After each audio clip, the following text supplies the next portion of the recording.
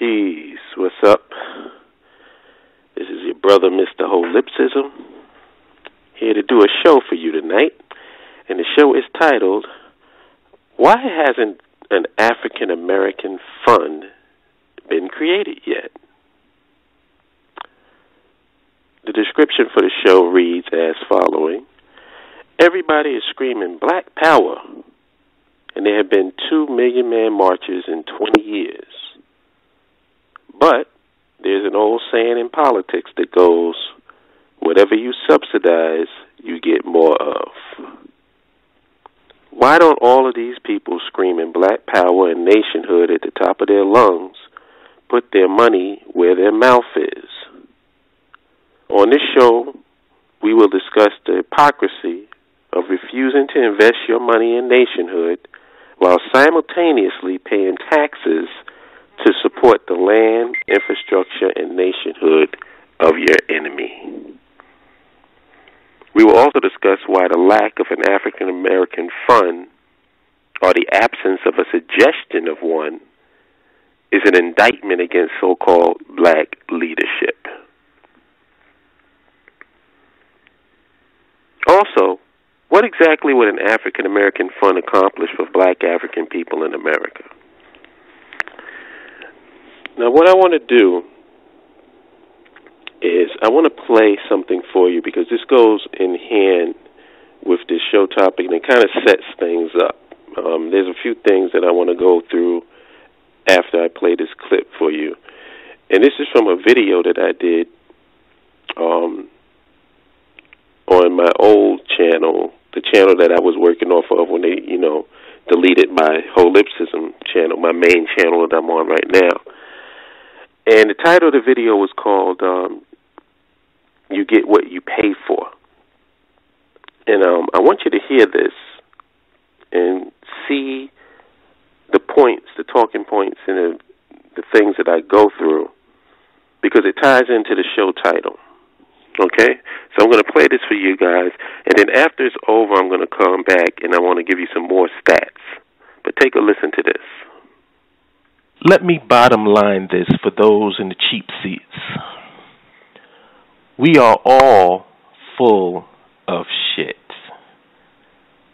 Let me explain why I would make such an inflammatory and offensive statement about all black African people in the United States, specifically myself included. Wrote a song about it, like to hear it? Here it go. When the U.S. government first implemented a personal income tax back in 1913, the vast majority of the population paid a rate of just 1%, and the highest marginal tax rate was just 7%. If African Americans alone, not counting Africans throughout the diaspora, invested 1% of $1.1 trillion in infrastructure municipal bonds, that would be over $10 billion a year. Here's a little short list of the type of taxes and fees individuals, and I'm talking about personal consumer taxes and fees, not business taxes and fees, pays to the United States government. Federal income tax, state income tax, local income tax, employee Social Security tax. Your employer pays the other half. Employee Medicare tax. Your employer pays the other half. Property taxes, road toll charges, state sales tax, driver's license renewal fee, TV, cable/satellite fees and taxes, federal telephone surtax, excise tax, and universal surcharge, state telephone excise tax and surcharge, telephone minimum usage and recurring, non-recurring charges tax, gas/electric bill fees and taxes, water/sewer fees and taxes, cigarette tax, alcohol tax, federal gasoline tax, state gasoline tax, local gasoline tax, federal inheritance tax, state inheritance tax, gift tax, bridge toll charges, marriage license, hunting license, fishing license, bike license fee, dog permit/license, state park permit, watercraft registration and licensing fees, sports stadium tax, bike/nature trail permit, court case filing fee, retirement account early withdrawal penalty, individual health insurance mandate tax, hotel stay tax, plastic surgery surcharge, soda/fatty food tax, air transportation tax, electronic transmission of tax return fees, passport application/renewal fee, luxury and gas guzzler car taxes, new car surcharge, license plate and car ownership transfer taxes, yacht and luxury boat taxes, jury taxes and surcharges, state/local school tax, recreational vehicle tax, special assessments for road repairs and construction, gun ownership permit, kitty tax, that's IRS Form 8615, fuel gross receipts tax, waste management tax, oil and gas assessment tax, use taxes on out-of-state purchases, IRA rollover tax/withdrawal penalties, tax on non-qualified health saving account distributions, individual and small business surtax, estimated income tax underpayment penalty, alternative minimum tax on income. Now, here's a list of the amount of taxes Black African people pay to their Black African diaspora nation to help build hard infrastructure and soft infrastructure institutions to assist with all the socioeconomic and political problems and issues they bitch, moan, complain, and get a snotty nose and teary eyes over. 0. Zip. Zilch. Nada. This isn't rocket science, people. This is why I always say there is no problem in the so-called black community. There is no problem. Everything is exactly what it's supposed to be because this is the way the collective consciousness wants it to be. Like I said before, there shouldn't be any surprise when a Negro manufacturing machine manufactures Negroes. If the collective consciousness truly wanted to produce functional Black African people, then those functioning mechanisms would be present within the existing Black African culture, which we know it is not. There's an old economic quote that has withstood the test of time. Whatever you subsidize, you get more of. The taxes I listed are what Black African people subsidize the United States government with. I haven't even begun to talk about what we subsidize with the money the government allows us to keep after taxes. Are they not merciful? Do not make the mistake of thinking $1.1 trillion worth of spending power equates to wealth, because it does not.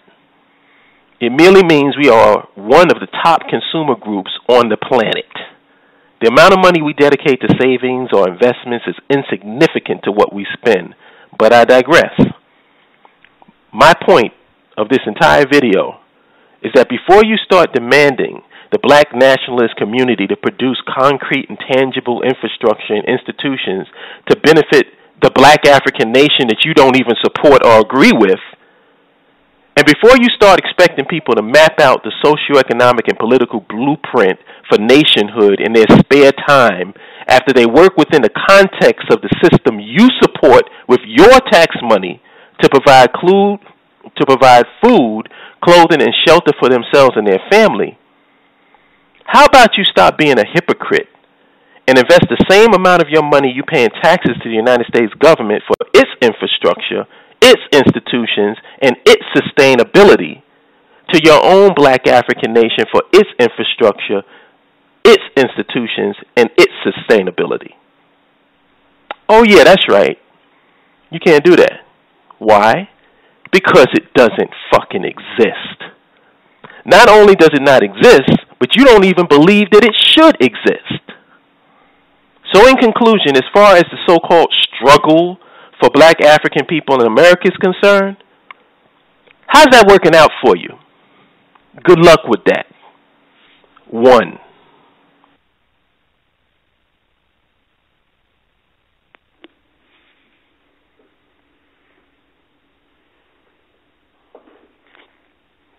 Yep.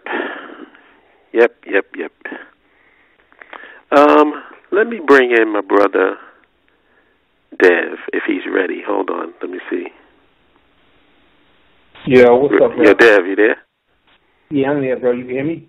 You ready to come in, or you want me to put you on hold? Nah, I'll talk for a few minutes. I'm in here cooking, just cooking and stuff for tomorrow. But, okay.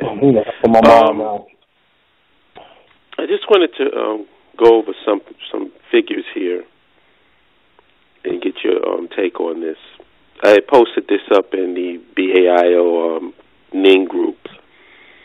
It's titled, "I'm Not a Mathematician," but there are approximately 44 million people who classify themselves as Black African in the United States. If an African American Fund was created with full online transparency, and every Black African person in America invested $10 a month towards their own government and the infrastructure of their own nation, that would be about $440 million each month. 440 million times 12 months equals $5.28 billion each year. Now, this money would go into a hedge fund, and you can actually get a line of credit 5 times the principal. So that's $5.28 billion each year times 5. 25 billion, close to 20 billion, $25 billion close to. Now, since we know you can never get 100% of people to do anything, let's cut that figure in half, and you have about $2.64 billion each year. Same thing applies. This money would go into a hedge fund, and you could get a line of credit 5 times the principal. So it would be 5 times $2.264 billion. So about $13 billion. But who are we kidding? You can't get half people to do anything. So let's cut it down to a quarter of the 44 million Black folks in America. That is still $1.32 billion for the year. Same principle. This money would go into a hedge fund, and you can get a line of credit 5 times the principal. But who are we kidding? We all know that out of the 44 million Black people in America, only about 5% really want a nation of their own. So if 5% of the 44 million is 2.2 million people, if all of them were investing $10 a month, which comes out to about 0.333333 cents a day toward their own government and the infrastructure of their own nation, that will come out to about 22.2 million a month, which works out to 266,400,000 per year. And like we said before, this money would go into a hedge fund, and you can get a full line of credit, 5 times the principal. Now, my question is, why hasn't this been suggested by any of the Black leaders or Black leadership? This is a rhetorical question? No, I seriously want to answer. Like, what do you feel? Because they're too busy being paid off by this country. They don't want to have their own. They're happy and complacent with what they have here. So why would you even think on a level of doing something yourself when Daddy's taking care of you? I just let Daddy continue to take care of me. I don't have to work. It's cool, It's easier and lazier that way. I mean, I've always questioned this, and I remember when the first Million Man March happened, Farrakhan had suggested a similar plan. And that was the one thing that I took out of the Million Man March, the first Million Man March when I was there. And he said that if you can get a fund together where people can invest that $10 a month, he said that we would have enough money. Now, he wasn't speaking in terms of nationhood, like, you know, an independent nation state like we are. He was saying that we can use that money to basically finance and control all of these organizations that claim to be working for us.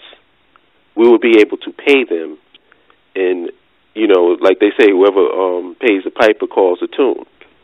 So we know how it works in American politics. If you don't have payoff money, you don't get nothing done. Right. So he said if we had the money, we could pay off, like, let's say, our politicians who claim that they want to do things for us to get our vote. But then when they get into office, they don't pay us any attention. That's because we didn't put any money in their pockets. Right. You know, if you put in money in somebody's pockets and you help them get on, they can't just ignore you. Right.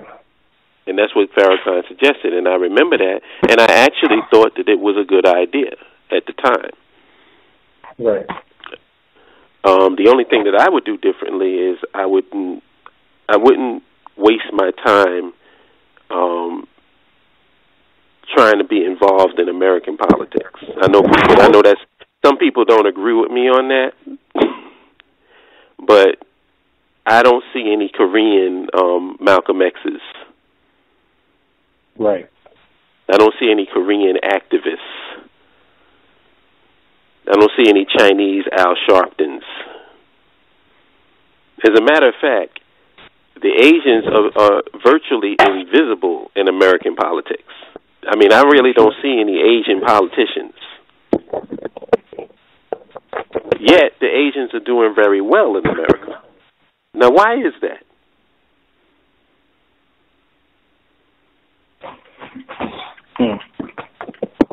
Could it be that they're a satellite community in the United States and they deal directly with their nation state in China, in Korea? They're so busy doing direct trade, they don't really give a damn about American politics. Exactly. Because they always have the money to sustain their community and to actually have a community. Brother Minister, was there a point you wanted to make? Because I wanted to ask you something, but I wanted to let you make your point first if you wanted. Sure. I do want to answer your question. But I called in to give my 2 cents on why there, because I really, really like this topic, why there is no African American fund. Okay, so for me, I believe the answer from my perspective and my experiences is muddy waters. And I say muddy waters because just as you brought up the example of the Million Man March, you know what I'm saying? I think that there's just been so many people to say they have the above-mentioned, the aforementioned funds, but it turned out not to be. You know what I'm saying? There's been a lot of people out there that says, if you give to this particular fund, this building fund, this whatever fund, we will do this, and that for you.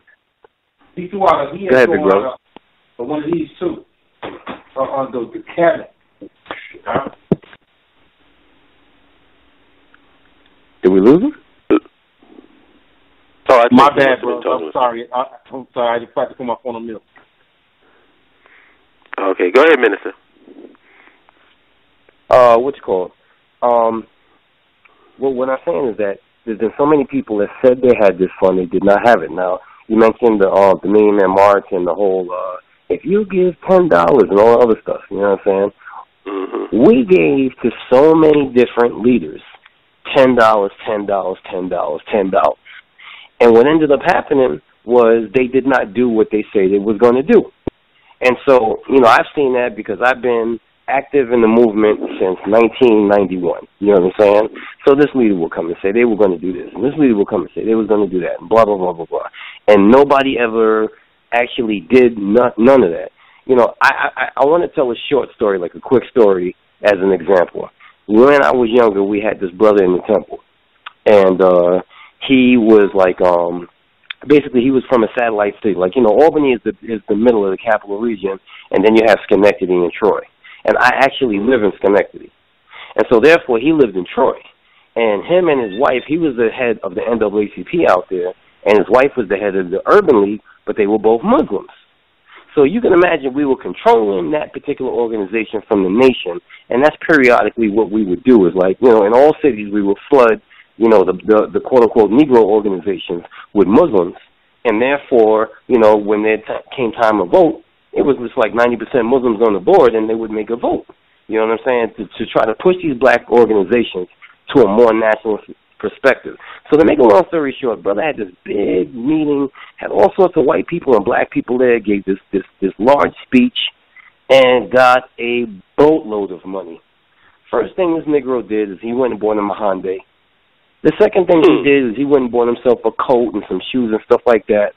So for me, this is a lot of what happens, and this is why I label black organizations as black power plantations, because they are built to absorb as much as black people's money as they can, but they are not designed to do what they say they're going to do, and they're not designed to really bring you to an end game, but they've been saying that they have been collecting money to do exactly what you're talking about right now for years, but none of them have ever done that.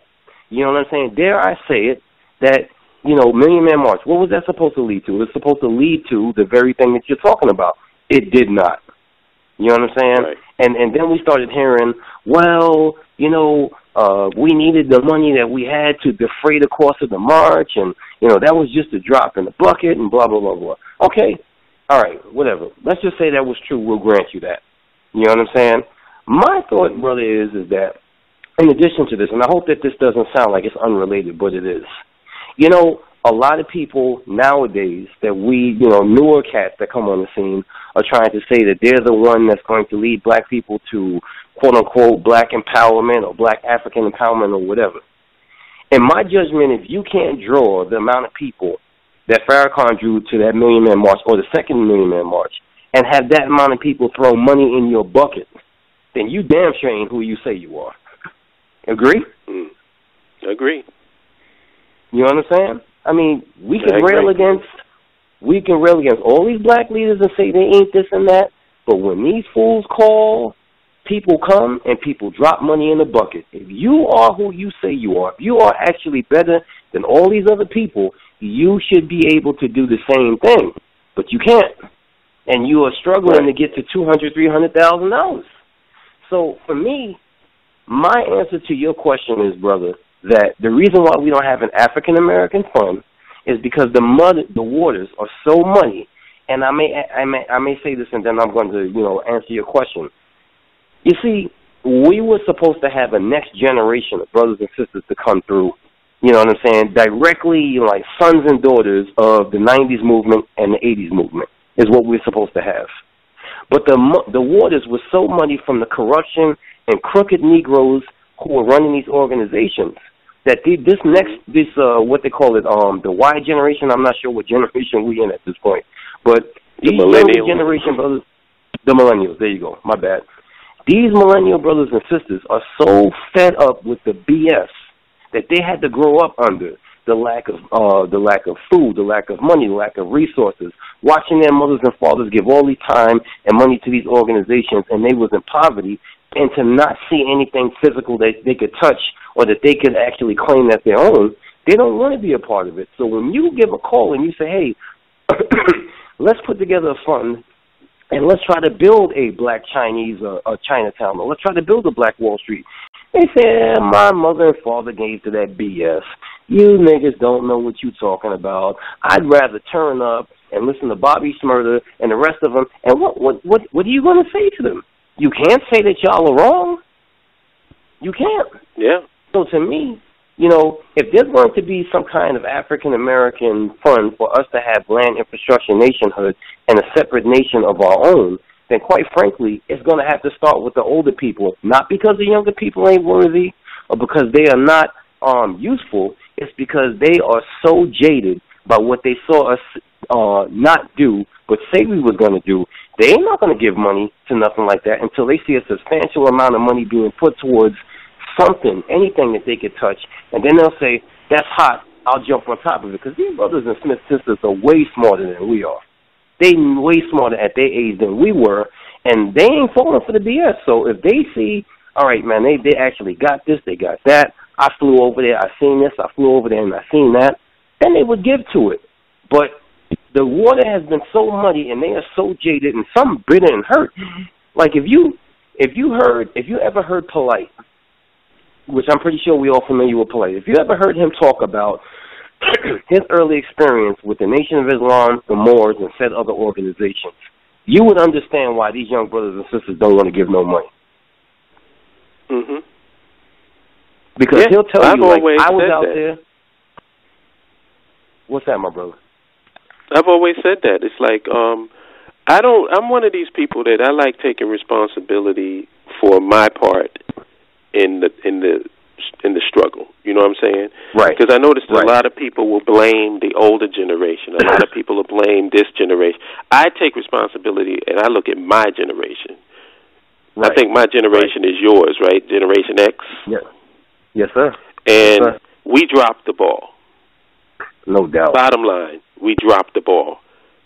And I take full responsibility. I cannot, add any caveats to that. I'm just saying it is what it is. Because when our people, despite our feelings about, integration and civil rights, that generation before, or I should say a percentage of them, because not all of them Negroes was involved.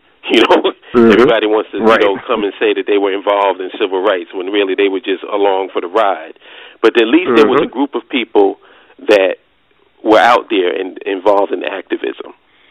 Right. We decided at some point, and I think it was around the time when Puff Daddy turned into P. Diddy and when Jay-Z came out, where the vibe turned into, if you remember this, the vibe turned into, I remember when Public Enemy was out, there was a vibe in the music that they were dealing with the crack era.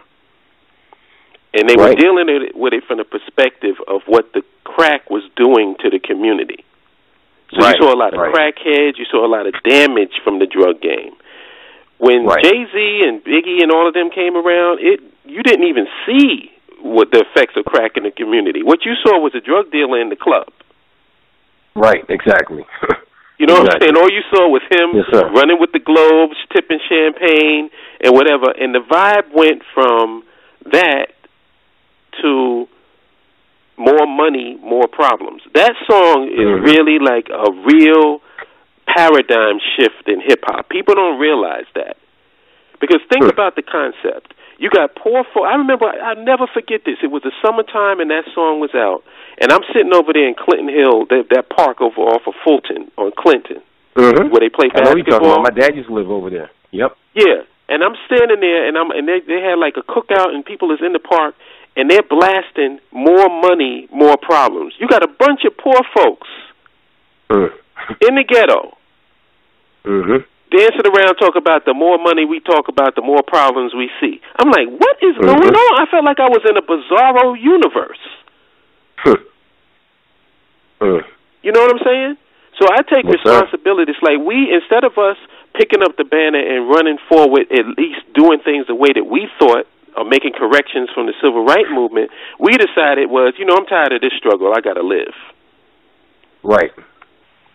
And what you got from that was what you got right now with these millennials is people not giving a damn about the struggle, people not giving a damn about black people in general, and people only giving a damn about themselves. And when you have America, where individualism is the key, like an individual, if you want to give up your culture and just be an individual, you can make your money here in America. Right. Right. And so you have that being dangled in front of them like a carrot. Dare I say it, Olive, I just need to add this. That's the only way you can make money in America, is that you have to give up. You got to be an individual, because if you try to identify.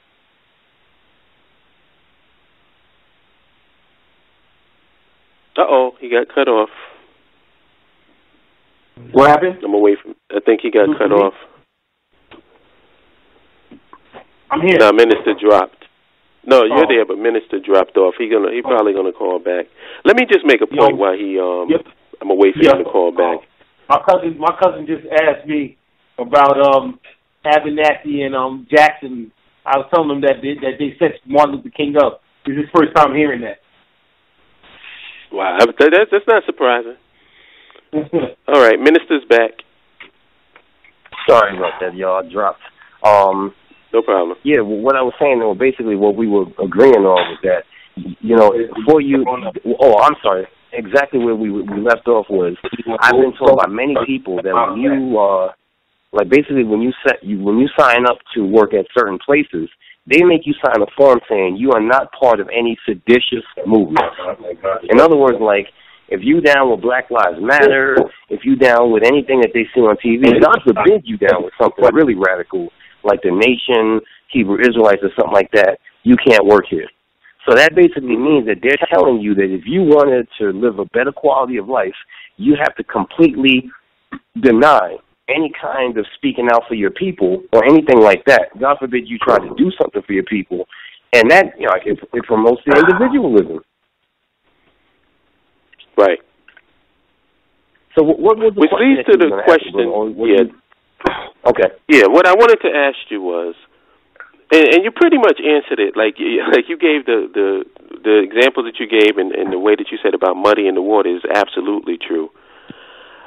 But that's the reason why, like when I posted the I'm Not a Mathematician post in the B.A.I.O. Group, I put an African American Fund with full online transparency. See, the problem that people had with the Million Man March was there was no transparency. We have yet to get full transparency on how much was collected on that day and where that money went. Right. And that has been the talking point of everybody that I spoke to who actually went there or who didn't go there but, just, knew about it, was what happened to that money. Because when I was there, I saw a lot of cash being passed into them buckets. Oh, brother. You talking about the first one? You know what I'm saying? The first one. Oh, brother. Listen. I was there. I was seeing, and every brother was given $1 or more. Now, if you got 1 million brothers there, giving $1 or more of their money, and I mean, every single person that at least I was around was throwing into that basket. I almost forgot. Before you. I almost forgot this. This is something, and I want to get your opinion on this because this is what I feel. Everybody always says that black folks don't do this and black folks do that. I believe that it's the exact opposite. When Patti LaBelle Pies came out, didn't black folks unite around that? Most definitely. What did Patti LaBelle make in like a weekend? See, the problem is some odd dollars. Yeah. Yeah, I really feel this, and I don't know how you feel about it, but I just want to get your opinion on it. When the intelligentsia or the people who call themselves leadership, or whoever the person is that black folks got their attention on, makes a decision that they want to do something, black folks usually in whole support it. They usually in whole support it. It used to be that way with Farrakhan. When Farrakhan was actually relevant to people, if Farrakhan said, I want you to be on Flatbush and Parkside at 5 o'clock, there would be 1 million people showing up at Flatbush and Parkside just because he said be there. No doubt about it. That's how much power this dude had. And that's the most disappointing aspect of it is, and which leads back to my question to you. Should that not be considered an indictment on black leadership and a litmus test for anybody calling themselves a leader? If you're not talking about an African American Fund with full transparency and us trying to get these dollars to help us finance our own reality, then what the hell are you talking about? Why should we be listening to you? What do you feel about that? Brother, listen. One of the reasons, we became friends a couple of years ago, and one of the reasons why I love you so much is that you crystallize a lot of the thoughts. And I think I'm pretty good at articulating my own thoughts and stuff like that, but there's certain things like is fragmented in my mind, and then I hear you say it, and I say, oh, shoot, that's what I was thinking. That's what it was. Listen, I agree with you 1,000%.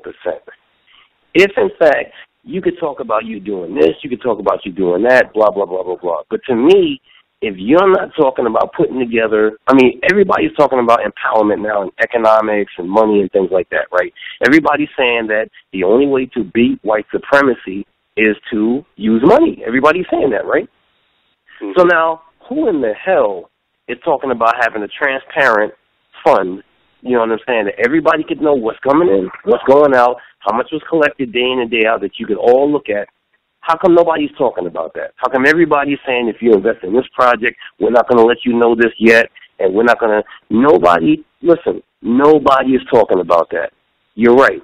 So for me, as far as I'm concerned, I agree with you 1,000%, and what my opinion on it is this. If you really want to know what people are about and how serious they are, this is the question that needs to be posed. Are you in favor of a transparent fund for black people in America to build land infrastructure nationhood? And when we say transparent, we mean completely, as in more than two people know what's coming and what's going out. It's not in your name. It's not in your country's, your company's name or any of your family members. It's for the people. Everybody knows. The white man's definitely going to know. We know. Everybody knows. And there is a nuanced plan that is going to be looked at and continue to be reevaluated by a council of people, men and women, who are smart enough to deal with finances, so that we know that this thing is corruption. I mean, nothing's corruption-proof, but pretty much almost corruption-proof. If you're not talking about that, then quite frankly, you got your own agenda and you just pissing in the wind. That's pretty much my opinion. Exactly. I tell people, it's like I feel my generation dropped the ball, man. Instead of us, and the funny part about it is we made the statement that we tired of the struggle and we ain't even struggle. Mm-hmm. You know, the people that came before us, you know, they can make that statement. We didn't even struggle. And I saw right with my own eyes. I went to parties. I would listen to people talking under their breath, you know, about, man, you know, that's stupid, you know, this, that, you know, thing. You know, same thing that Black Girls Lost said, that was real. There was a lot of people that were hell-bent on hell and destruction. They didn't want to hear nothing about it. I remember when the Million March happened. I was talking to the sister about the Million March, and she looked at me like, what the heck? Look, you know, I got to get to the club. Yo, you know what, brother? Like, remember the other day on my Facebook page where I posted that picture of me and a couple other brothers, and in the background is that Wu-Tang graffiti, Can It Be All So Simple? Yeah. Mm-hmm. Mm-hmm. That I post that periodically for a reason. And the reason being, first of all, because you see me there and I got hair. And some people, you know, they know me as the bald-headed dude for so long, they don't believe I ever had hair. But the thing is this. You know, the way I look at it is this way, and Staten Island, Wu-Tang, the whole Shaolin movement, to me, is a microcosm if we're going to talk about music. Because when those dudes first came out, let's just, you know, never mind even the black struggle or any kind of militancy. Those dudes' main mission, if you remember, was to bring the quality of lyricism back to hip-hop. It had been a lot of singing and dancing and just, like, basically watering down of the lyrics. And Wu-Tang's mission was to bring back lyricism, you know, content, subjects, things like that. And so, you know, you go to Staten Island, and we went there. You had the Wu-Wear store there, stuff like that. There was other stores in Staten Island that was not down with Wu-Tang. They labeled their stores the Shaolin clothing store, the Shaolin grocery store. I mean, yo, that city was behind them brothers. You know what I'm saying? Yeah. And what ended up happening, you know, because we went there, like, you know, we was dying to go there just to go sell papers and fish. And real talk, Staten Island was one of our best fish cities. Like, it had a lot of brothers from the continent, brothers and sisters. A lot of brothers and sisters. For whatever reason. Staten Island. Yeah. I mean, a lot. and they would buy the whiting fish. So what you call it? Be that as it may, you know what I'm saying? We went there and we would sell, but you know what ended up happening? Slowly but surely, you started seeing because Wu-Tang blew up. They started making money. They started prospering, and Staten Island was starting to be neglected. So we would go to the Wu-Wear store, which, by the way, was a hole in the wall, B. I mean, that thing was so small. Yeah, Raekwon said it was a hole in the wall. We had a Wu-Tang store right here in Norfolk. We had a Wu-Wear store right here in Norfolk. Stayed here for a while. We had a Wu-Wear store. Yeah. And the one we had in Virginia was nice. But we didn't get property cheaper. I bet you it was bigger than the one that we had. Oh yeah, this was a showcase one. Yeah. The one they had here. Because Raekwon lived in Norfolk for a while. Right. So be that as it will. That's check out what I'm going to say next. So here's the thing, like we would go through there, man, and people would buy the paper, buy the fish. People were conscious in Staten Island. I mean, there's a lot of murdering and things going on, but people were definitely moving with that tide. But eventually, you started seeing slowly but surely, you started seeing everything deteriorate. Like, you know what I'm saying? For the longest time, that graffiti that we took a picture in front of, nobody touched it. If you're familiar with the graffiti trade, like you guys know that I was taught by this nice Puerto Rican how to do graffiti. And, in the graffiti trade, a sign of disrespect is you going over somebody else's pieces or somebody's burner. You know what I'm saying? That dude on Beach Street, remember Beach Street? Spit. Raymond, remember that? Yep. There was a dude that was tagging on Raymond's stuff. His name was Spit. Yeah. That's what he used to write spit all over stuff, yeah. So what happened was that, you had that Can It Be Also Simple and you had that 2 cent. And brother, that was there for years and nobody tagged on it. You know what I'm saying? So what ended up happening is slowly but surely that started deteriorating to the point where, and then one day we went to Staten Island and we was knocking on, I forget exactly what projects it was. We were knocking on doors. Raekwon came to the door in the project, brother. And I was like, what? You know what I'm saying? And he was like, Fish, man. I was like, because my brother Saladin knocked on the door. And he was like, because we used to knock on the door and say, Fish, man. And the dude came and said, Fish, man. What up, Fish, man? I said, no, that ain't the voice I think it is. He was in the projects. And I'm saying to myself, what is he doing here? So the thing is, and then you would see him in the barbershop and stuff like that. So I think there was a lull in his money for a little while. But basically what I'm bringing all this up to say is this, is that if you go to Staten Island now, I mean, it looks like there never was a Wu-Tang Clan there. That graffiti has been painted over. Isn't that the most disheartening thing? Yeah. It's like, pretty soon you're not going to even know there was black people in Brooklyn at all. Pretty soon you're not going to know there was black people at Harlem. Let me just finish the point real quick, brother. So what I'm saying is this. Them brothers blew up, right? They prospered. And when they prospered, the whole goal of we're going to bring lyricism and content and all that other stuff back to hip-hop, it basically just it disintegrated. And this, to me, is a small picture of what happened to the whole black movement. Everybody got into the black movement. Everybody was poor. And everybody's main goal was, son, we are going to liberate black people. We're tired of this. We're going to give black people food, clothing, shelter. We're going to give them land, infrastructure, and nationhood. And then a lot of dudes got better at speaking, and the better you get at speaking, the more people want to pay you, give you donations. You shouldn't have to work for the white man. You should be free. So, that started getting out of hand, and dudes start making $2,000, $3,000, $4,000 here and there and stuff like that, to the point that now you got a black millionaire. You know what I'm saying? Just because he said that he was going to liberate the people. And when this happens, the next thing you know, the goal of liberating the people is no more. And it's, brothers and sisters, we got to be sensible about what we're doing. We can't cause too much problems. And if you notice, at the end of the day, all of those who were there, they start speaking like that. Now, yes, I do agree with you, Holmes. There's a balance, and we do have to own our part. We definitely have to own our part. And I think that we in the B.A.I.O, we're trying to fix that whole thing by doing what we're doing.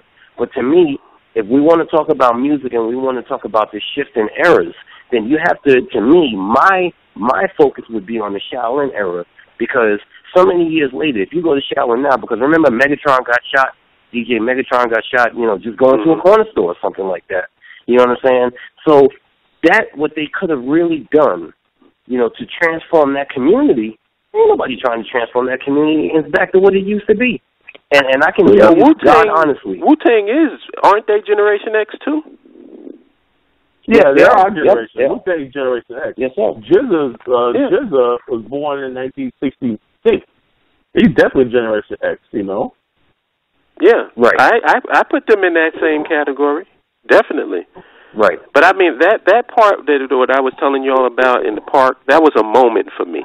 Like that was, I looked at that and I said, damn, things have shifted. The people were not concerned about the people who were actually out there working in the interest of them. They were more concerned about this heavy as a head that wears the crown BS, how hard it is to be a drug dealer. Brothers and sisters, if you look at the topic that was being said and the way that Brother Hollis developed it, it's really self-explanatory. But it's like a lot of us really didn't think about it before you brought it out, which is, to me, that's an amazing part of it, is that you and I as a people, we do not demand a transparent fund for black people in America.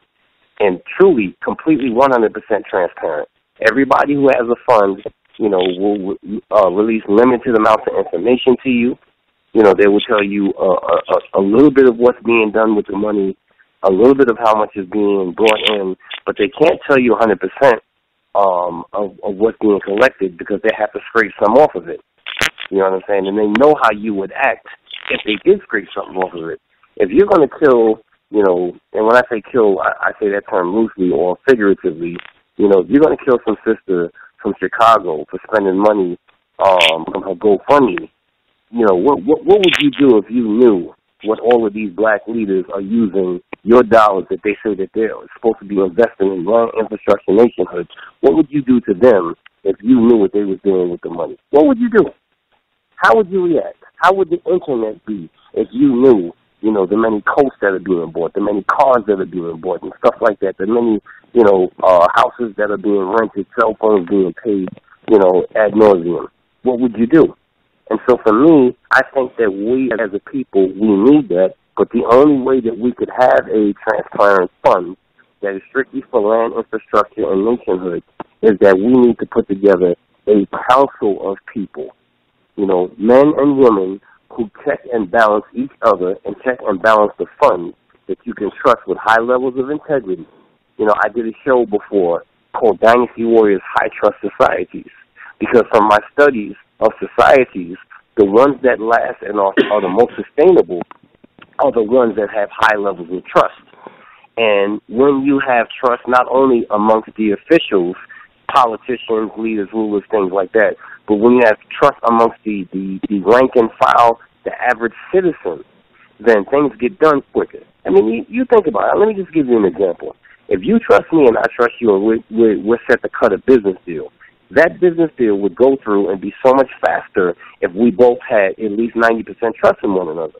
But the reasons why business deals stall, the reasons why we cannot make money with each other as a people is because we don't even really have 30% trust. My street instincts tell me to hold back until I really know you. Your street instincts or whatever common sense instincts that you have tell you to hold back. And so it takes a long time for us to actually do something as a people. We can trust white folks. We trust them all day and throw money at them like it's a strip club. But when it comes to black people dealing with black people, we don't have the trust that we need, and this stops us from doing business with one another. There's some people out there right now that want to do business with me, but it's not that I don't trust those people, but I don't trust, it's not that I don't even trust people, but I just want to be 100% sure that my money is going into the right place. It's nothing personal against them, but it's just that growing up as a black man in America, I've learned to be skeptical. Let me just put it that way.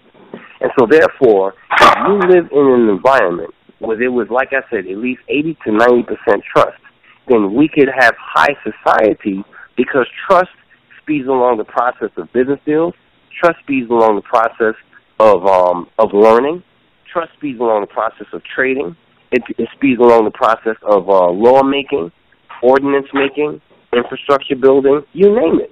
And this is the silent, the silent ingredient, the silent base chemical that is needed in order to build a black nation and a black society is true true, unadulterated, highly satisfied trust. And so therefore, we as a people, when Brother Hollip says that we need a transparent fund for black people in America, transparent African American fund, what he's basically saying is, and you know what's funny, is some of you niggas out there will listen to that particular thing and you'll start arguing, well, we ain't Americans, or you'll say, well, we ain't Africans. You mean, like, listen, a fund is a fund is a fund. How about that? But I'm going to say it like he said it because I believe in it, which is a transparent fund for African American, black people in America. We need that. That is 1,000% transparent so that everybody can have trust. And you want to know something? Think about it this way. You have a lot of leaders out there talking about doing this and talking about doing that. You know what I'm saying? And the reality of it, they say, oh, black people, you know, you guys are the worst. You couldn't even give me this and you couldn't even give me that. Well, frankly, you know why people are not giving you the money? Because you don't have a 1,000% transparent fund. So people don't know where their money is going.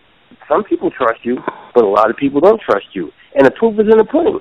Like I said before, you can say what you want to about you know, the gentleman that called the Million Man March, but the reality situation is not only did people show up from all around the country, they threw money in the bucket. Twice. No matter how you feel about it, no matter how I feel about it. You know what I'm saying? People threw money in the bucket twice, and it came from everywhere. Okay? So the reality of it is, until you have that level of trust, you are not who you say you are. And quite frankly, as far as I'm concerned, you know, Hollip says that that's an indictment against you if you're not talking about a transparent fund, and I agree with that.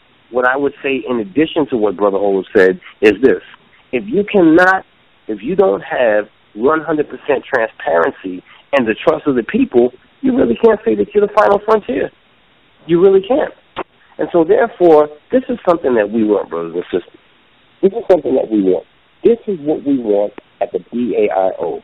We want to build 100% trust with black people by showing them that we're as transparent as we possibly can, because the reality situation is that College Genesis, Minister Daoud, Earl Hardaway, Jonathan Hill, Mr. Holicism, Chef Rob, Brother Dev, Brother Mark Cunningham, Roger, we all as black men, and as well as the sisters that are with us, we all got our own careers, man. We all got our own source of money. We have our own source of livelihood, and we're all successful in what we're doing. I have never, ever been a part of a ring of brothers and sisters who come together to work for black people who are so successful in their personal life. It's usually everybody, you know, is trying to make a come up and they're broke or whatever, and because of their struggle and the growling of their stomach, they feel the pain and the growling in the stomach of the other black people, and they want to make a change. But here, we are all pretty much well-to-do. We're okay. I mean, we're not millionaires, but we're pretty much well-to-do. And the reality of the situation is that we are coming together because we're saying, even though I have made it, I have not made it unless my people have made it. So we have no problem saying, listen, we collected $300 today at approximately 10 o'clock. And you're like, what the hell does that hurt me? What does it hurt me? You know what I'm saying? I know that you ain't coming to my house to rob it because it's not in my house. It's in a fund. It's in a fund in a secure place that we all choose, whether it be a black bank or a black institution, whatever it may be. You know what I'm saying? It won't be at nobody's house. It won't be in nobody's refrigerator like the congressman or anything like that. And you know, so then you could put your dollars behind us, and you would know that again. At 10 o'clock at night, we collected $300. Everything is good. That leaves to $10,665.22. Like, do you think that anybody that you heard on this line today has any problem reading that back to you like that? I sure enough wouldn't. I got another brother on the line. Your line is open, 347. Peace. This is Hollip. How you doing, brother? How you doing, brother? We black and we shine. Tell me your name again one more time. Was it Hollip? Hollip. H-O-L-I-P. Mr. Holipsism on YouTube. Oh, what a great name. It's a pleasure to meet you, my brother. How you doing, brother? We're black and we shine. Yes, indeed. I want to ask you a question about the concept of an African American fund because that was introduced by Farrakhan at the first Million Man March, and actually it was introduced by Elijah Muhammad before that. But I want to know and this is sort of like me throwing you an alley-oop, but, I got to do it. Why is it that the established black leadership has not endorsed the concept of an African American fund with transparency and accountability?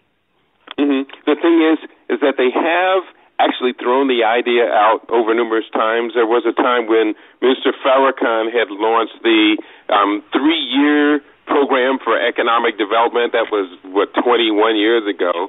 There have been a number of attempts to do so. Of course, even the Garvey organization was doing fundraising and selling bonds. I think it's a great idea. Now we have to ask the question, what is the best way in the current markets to do so? And according to my analysis, it would be to launch a quote-unquote private equity fund. Now, I recently did a month-long series of broadcasts. I focus on one theme 2 hours a day for an entire month. We did a month called Reparations for Real this time. And by the end of the month, we concluded the best way to finance the reparations in the 9 categories that we choose to repair using our own resources would be to launch a private equity fund and to sell bonds to build this private equity fund up. And it's a really good idea. Most people don't know. And I was just researching this. I do a daily business news roundup. I was just researching this just in the last day because I got in an online debate with a couple of brothers, and I say, heck with the financial markets. We need to build our own private equity fund. Most people don't know, and this is just reported, brand new news, of the top 30 of 300 equity funds in the country. The top performer is Vista Equity Partners. And most people don't know that Vista Equity Partners was founded and is chaired by Robert Smith, a black man, the richest black man in America. Most of us don't even know his name. But we should. And we should be looking at this idea of a private equity fund. It's not going to be that difficult to launch and to start, but it's got to be systematically done because it's going to have to pass the Securities and Exchange Commission monitoring. But, we've already got the best performing equity fund in America. It's headed by a black man. He's not necessarily interested in reparations, but I think that you and I should be. Yeah, I mean, and the thing that it has to have, because our people have had their hearts broken so many times and been screwed over so much, is the transparency, so that people can see where, how much that, money is going into the fund and how those funds are being allocated. Mm-hmm. Yeah. Are you familiar with how private equity funds work? Not exactly. Yeah. The word equity is key here. The word equity in financial markets means when you take your company's assets and your company's debts, you subtract the debts or obligations from the assets, and what is left over is called equity. So with a private equity fund, once the fund is raised, the money is used to buy real things. And I emphasize that word real. It's not speculative. This is real. And done the right way, we could probably start off with a position. And I was talking about this 3 months before Christmas. So I said, instead of boycotting Christmas, instead of allowing our people for unconscious consuming, we should do what our parents used to do when I was young. For Christmas present, my daddy would buy us a $25 U.S. savings bond. And that bond would mature over the course of 4 years or so. He'd probably buy it for $17, $16, and it would be worth $25 when it matured. Well, we could get back to that. And in purchasing, say, a $25 reparations private equity fund bond, the bond could have a maturation rate, could be 10-year maturation rate. Because these are equity investments, they're invested in real things. And we can find enough real things around the planet to invest in. Right now, most people are unaware that the powerful corporation that has dominated Africa for the 100 years, the Anglo-American establishment, or the Anglo-American Corporation based in South Africa, about 3 months ago, they fell on bad luck because of the global commodities downturn, and they now are being forced to liquidate 60% of their holdings and lay off 67% of their workforce of 135,000 people. 85,000 people will lose their jobs. They've also got a lot of very heavy mining equipment and refining equipment on the African continent. We could have purchased probably all of that had we only had the leadership that would have directed us out of Christmas. Now, commodities, including the industrial minerals, are down right now, and they're going to be down until this cycle plays itself out. But we could have bought that. Let's just put it in a hold position to sit on it, or, better than that, move our engineers to the continent to take what we are now mining and move that into refining of these products into finished products and export them around the world. We could have had a major stake and upgraded our economic status on this planet, probably doubled it in the next 10 years. And we just had the type of leadership that could have said, here's the right move to make, and here's the time period in which it's going to take for this to complete itself. Let me throw another one at you. You talk about a time of the year where people do a whole lot of spending. That's the holiday season. That's Christmas. But another time is when when people go ahead and get their refunds. They go ahead and buy a lot of crap they don't need. 2 times a year in America that black folks go ahead and throw their money right on the damn toilet. How do you feel about the tax refunds? Because a friend of mine sells cars, and he can't wait for tax season because he sells a lot of cars at that time. You're making such an excellent point, and I really hadn't thought about that until you mentioned it. But, there have been people, usually when the subject of reparations comes up, and I've been researching, studying, talking with and about reparations for a number of years, so we're very well informed on it. Most people, when they think of reparations, only think about one thing: I'm going to get a government check. And then the next thing to come out of half of our people's pessimistic mouth is, well, black folks are going to just turn right around and give that money, that reparations money, right back immediately.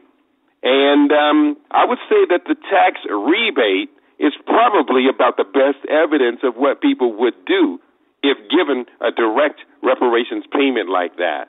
And that's very, very unfortunate that we have such a mindset, because in actuality, if our people were prepared to receive that tax rebate several months in advance, they would do things like, let's 10 households pool our tax rebate this year, and let's buy one of our 10 households out of all debt for the year. Erase all of their debts and usury expenses, pay off car loans, house loans, whatever, and then next year, the next one in the cycle will pay off their debts.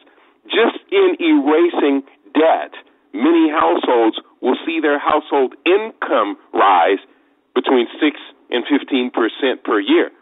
Now, wouldn't it be nice to be able to get a 6 to 15% raise for your household this year? The only thing we'd have to do is just believe and trust in each other.